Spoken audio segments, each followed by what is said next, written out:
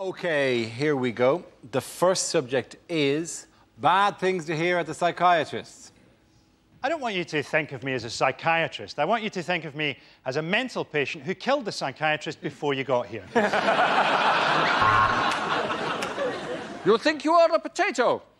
On the couch, please. Welcome to your first session of Freudian analysis. What seems to be the penis? Well, you say that you're paranoid, but I have a report here that says you looked very relaxed in the bath this morning. Oh, yes. I can see why you fancy your mother. She's something of a fox. I see you've tried to commit suicide 5 times. Your dad was right. You are useless. You've been coming here for 6 months to talk about your trust issues. Well, we've been filming you for Britain's nuttiest bastards.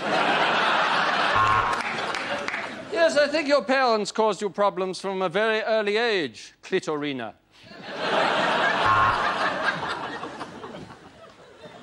Your thoughts that you're horrifically unattractive are all in your mind, Mr. Johnson. OK, word association. I'm going to say a word, and I want you to say the first thing that pops into your breasts.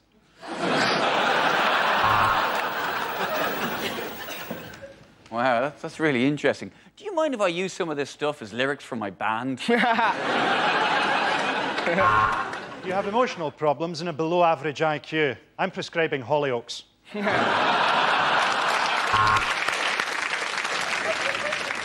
Oh, that's a classic dream. It means you're a paedophile. I want you to go to your happy place. Judging by the size of you, that's probably Greg's.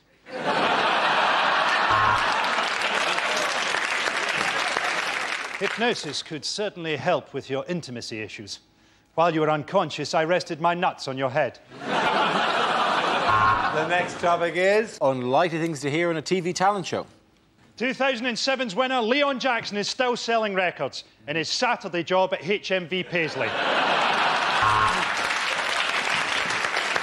Of course it's not a freak show. Now get your Siamese twin asses on that stage and you nail Papa Don't Preach.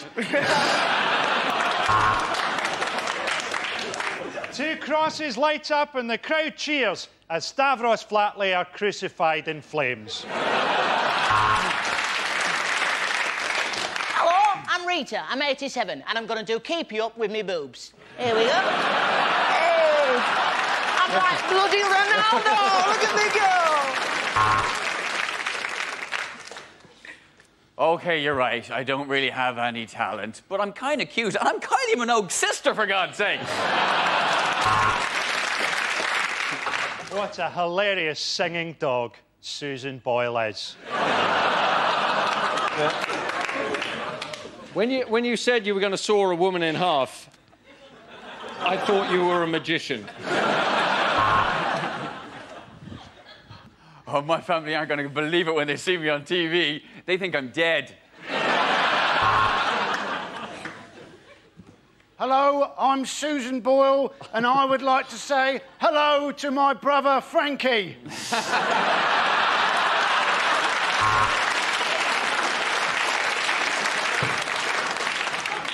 Susan Boyle is not related to me. None of my relatives will ever manage to chisel their way out of that cellar.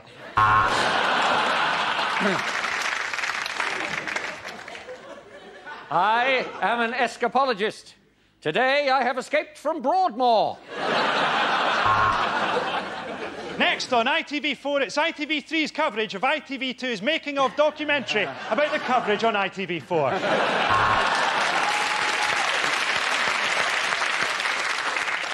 Hello, I'm Billy Cock, and this is my partner, Brian Balls, and together we are Billy and Brian. Behold, my magical racist cat. They come over here, they steal our bloody jobs. I'm not having it. That was a beautiful song, until you fucking sang it. Things you wouldn't want to hear at work. Oh, Oh, you've already given Michael his dosage? It's not a photocopier, it's a shredder. And what have you done to your arse? So, you probably want to know how I got the nickname Dog Botherer. Imagine that. My first day at work, and I appear to have slipped on a wet floor. I think I might be entitled to compensation. Do you mind if I leave early? I've got to pick up the kids before their parents get there.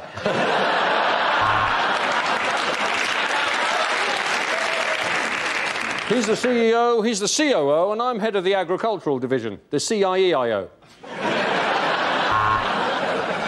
Now, I want you all to put down those football bits that you've been sewing, because I've heard that it's somebody's very special 11th birthday. And we've got you a photo of a cake. Punchawaho, chongwa, punchawaho.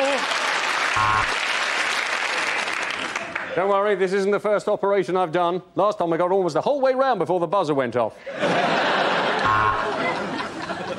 We've run out of semi-skimmed, so I've topped your coffee up with breast milk. What do you mean it's not your turn to make the coffee? This is fucking Starbucks.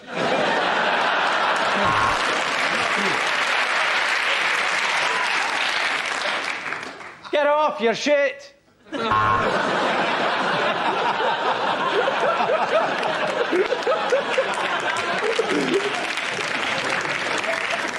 Whoops! This air traffic control thing's not as easy as it looks. I've always wanted to work in a library! If only I could read! OK, the next topic is unlikely things to hear on a property programme. Next, Cash in the Attic. Tennis player Pat Cash has a nervous breakdown and decides to haunt his estranged family. Today, we help Al McGrahy swap his one-bedroom cell for a Libyan place in the sun.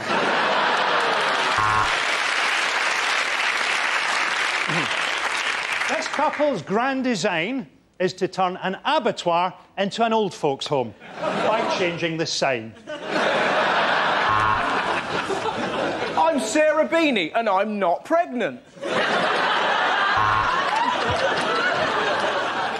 You can't decide between the two properties? Well, you're an MP. Why don't you claim for them both?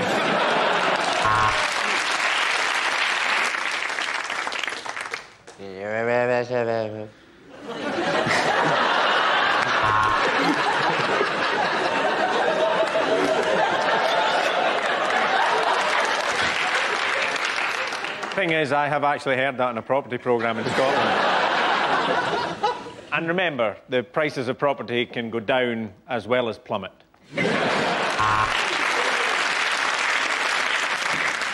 You know, I said those ghastly beams, what on earth are they for?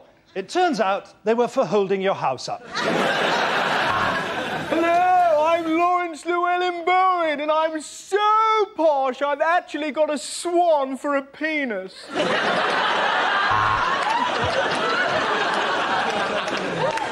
Michael has always wanted to live in the country, and now he does. His business has collapsed, and he's living in a caravan in a field in Herefordshire. Even on a collapsing market, you can still make money from a flat like this. We invited 3 different estate agents to come and value it, then harvested their organs. Welcome to this episode of Homes Under the Hammer, where we attack Eamon Holmes with a hammer. Next on Location, Location, Location, Kirsty and Phil finally go at it like dogs. And obviously this will all be included in the deal. Oh my God, it's back early. Quick, out of garden! Well, we've visited 5 properties so far, but they've all had alarms, so no joy there. Very spacious and with wonderful views, but this flat is in Dundee, so it might as well be built out of shit. Rejected questions from this year's exams. What colour does a Smurf go when we choke it? Translate the following into German. 2 World Wars and 1 World Cup. Doodah, doodah.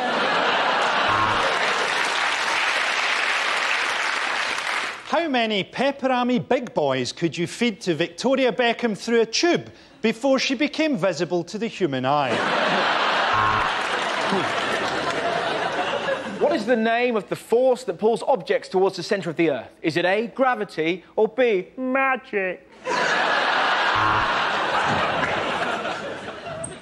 Katie Price is supposedly worth £8.5 million and has got a thriving TV career.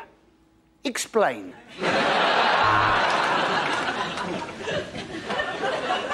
If George Michael leaves at 8 o'clock for a 5-mile drive, when does he crash? There are 6 lines of equal length. How long will Kerry Katona be in the bathroom?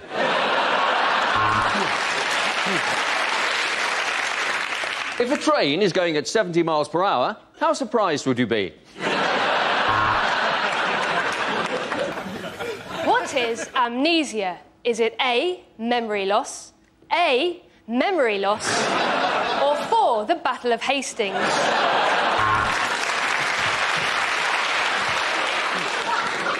If Sally buys 3 oranges and 2 apples, how far south of Scotland is she?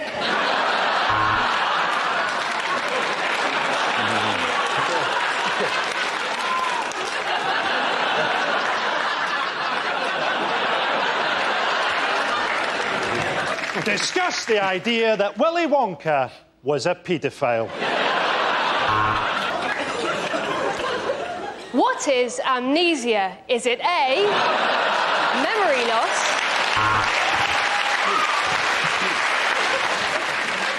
Draw a diagram of the male genitalia.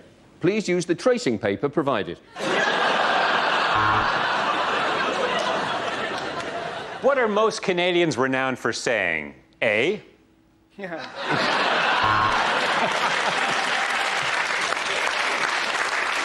English. Is standards declining? Hitler, Pol Pot, Genghis Khan. Shag, marry, or kill? There's a wedding where Jane invites 20 guests and her partner Helen invites 40 guests. How angry is God? The next topic is unlikely things to hear on a TV business show. Well, the footsie has had its best day since March. It went shopping, had lunch with friends and took in a show before shagging a complete stranger it met in a bar. Our invention lets you know whether or not a girl fancies you. We call it beer. OK, Dragons, I've developed a system that lets you get your own seat on the bus, and it involves talking slightly too loudly, then pissing yourself. This morning, I'm asking for £500,000. And with that, I will buy 500,000 lottery tickets.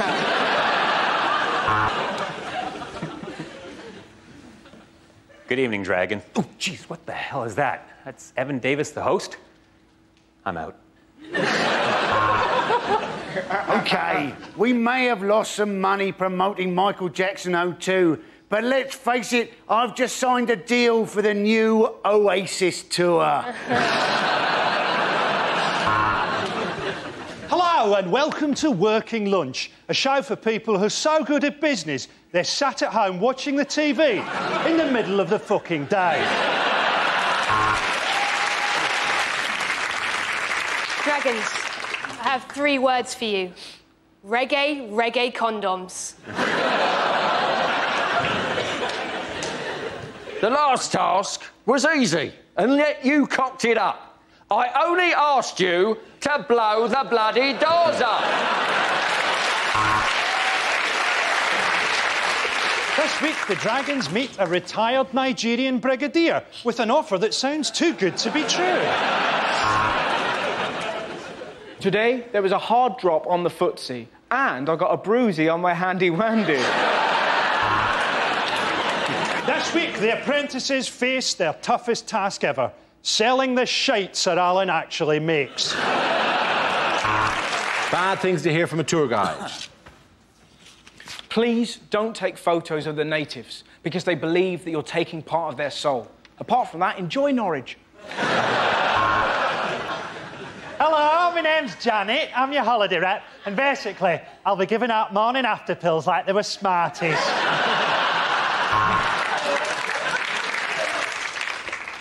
Good morning. I'm afraid this is the loudest.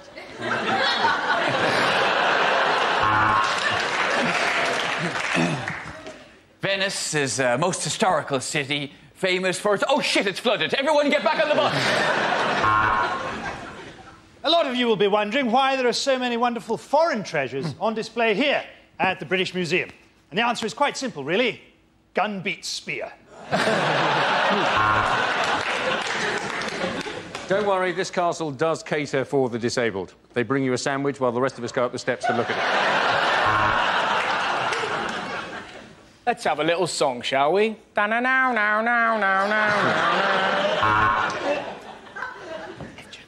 up later on, we've got the topless donkey derby and who's got the funniest willy competition. Yes, it's going to be the best saga holiday you've ever had.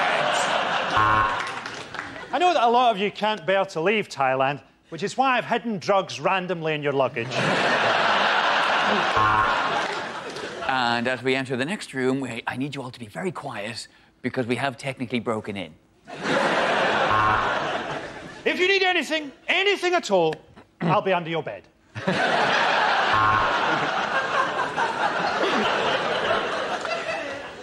And if you look out of the window on your left, you'll see the side of the road that we should be driving on. Of course, you have to respect local customs. On the right-hand side, you'll see a woman being burnt at the stake, and on the left, Dundee Town Hall.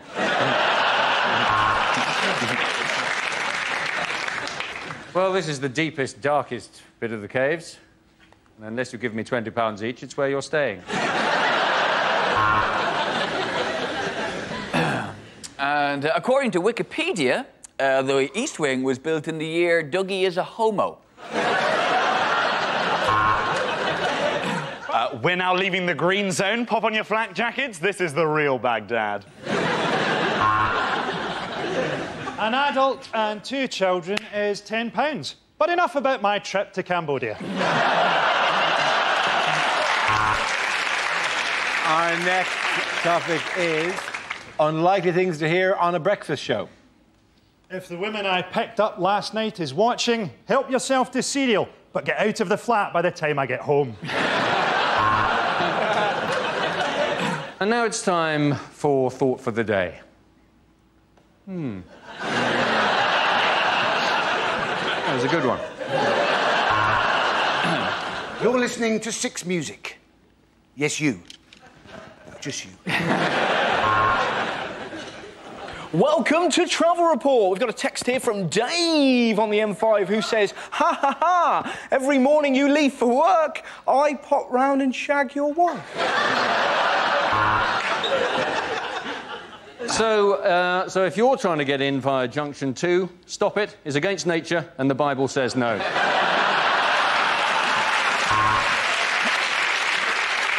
Next, we speak to Fern Britton about having her stomach stapled, this time to an enormous chocolate cake.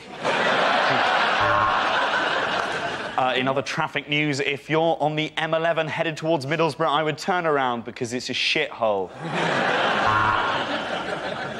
Hello! I'm doing a survey into the effects of replacing milk on your Weetabix with Red Bull! And we can see there's been an accident northbound on the M1, and it is a beauty. Welcome to Radio Tourette's, you shit monkeys. You may think of it as a breakfast show. I had mine at 4:30.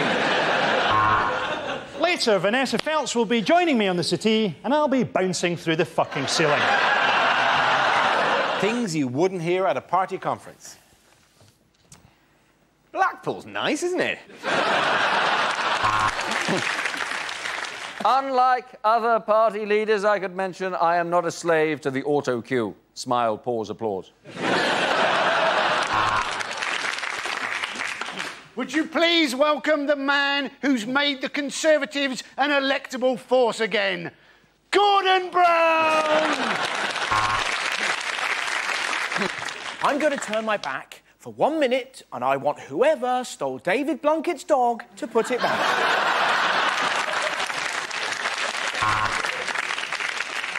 The delegates were so impressed by Ming Campbell's speech that they gave him a 10-minute standing cremation.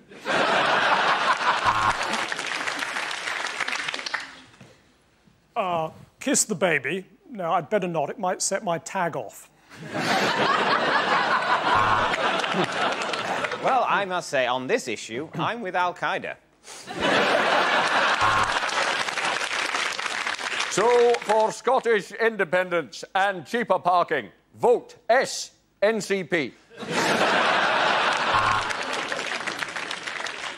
In an attempt to be more like Barack Obama, Gordon Brown has sensationally blacked up.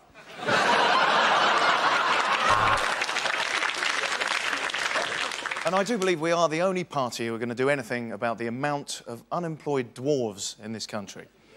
In fact, I saw one just outside holding a sign that said, "No job, too small."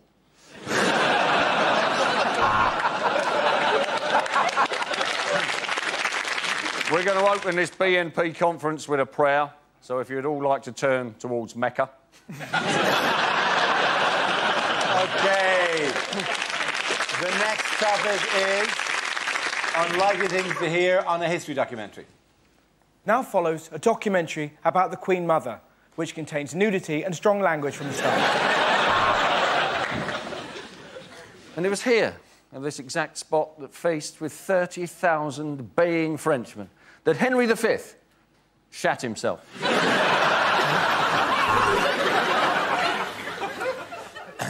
On the first day of the Battle of the Somme, over 60,000 documentaries were commissioned. I was in the parachute regiment. I was dropped over occupied territory. 4,000 feet, 3,000, 2,000. I pulled the cord. My cagoule tightened.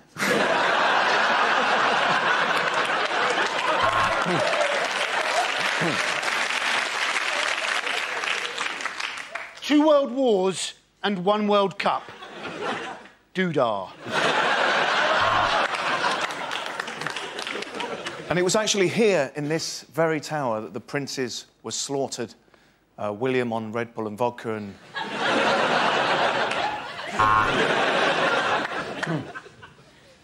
1547. Nostradamus predicts the rock group the Kaiser Chiefs. He also predicts a riot.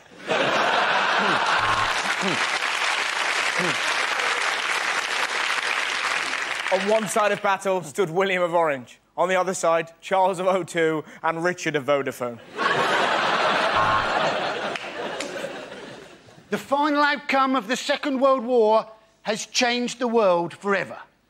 So, if you don't want to know the result, look away now.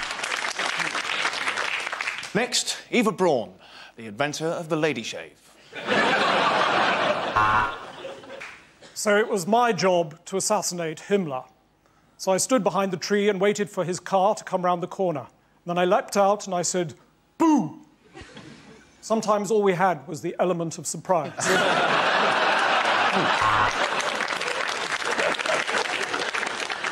Napoleon was imprisoned in St Helena, which was extremely uncomfortable for her. Her hat was pointed, and he never took his boots off.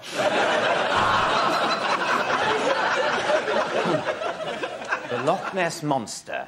Fact or fiction? Fiction. Good night. Of course, during the war, I was brought up in Dorset. None of us expected the surprise Japanese attack on Poole Harbour.